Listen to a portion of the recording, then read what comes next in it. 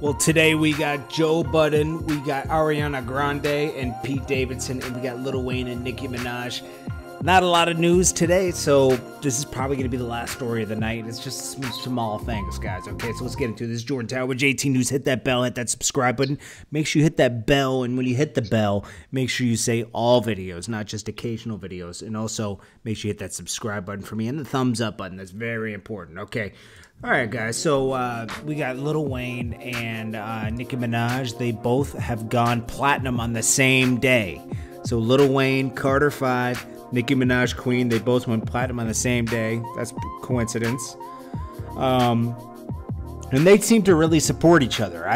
Drake, he wasn't on either of these albums, you know, and they weren't really on Drake's albums like that.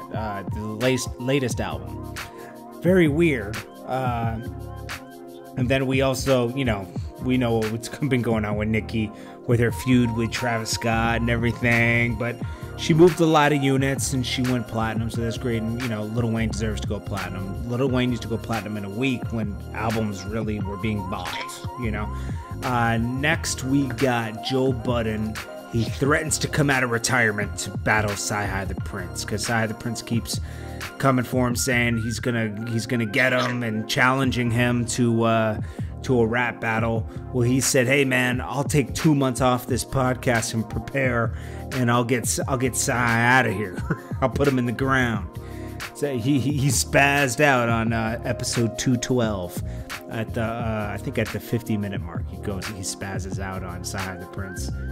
I'd like to see that battle, but you know, I'd like to see Joe Budden come out of retirement and, you know, give us some bars. And the last story is pretty light. It's just Pete Davidson. For some reason, he thinks Ariana Grande is trying to sabotage his sexual prospects. So, like, any girls that are coming towards him, he's sabotaging it.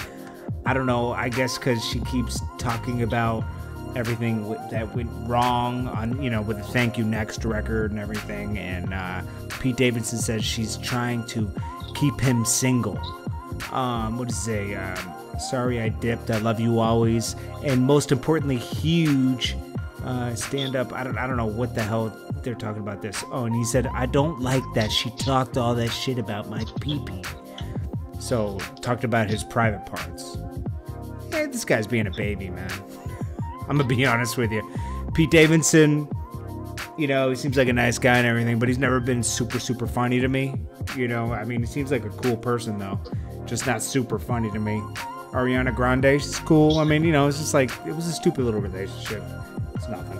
Anyways, guys, that's it. I know I told you it was light news, but anyways, guys, this is Jordan Tower with JT News. Hit that bell, hit that subscribe button, hit that thumbs up button, and if there's not another story, I'll try. If not, I'll see you in the morning. All right, guys. Peace.